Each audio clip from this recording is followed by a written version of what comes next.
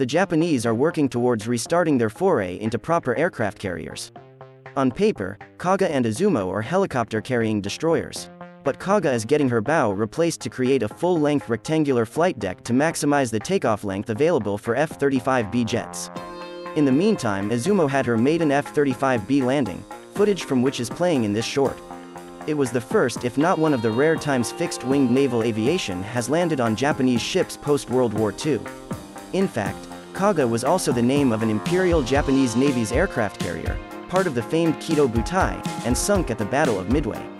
It will now be the name of the first Japanese aircraft carrier post-World War II.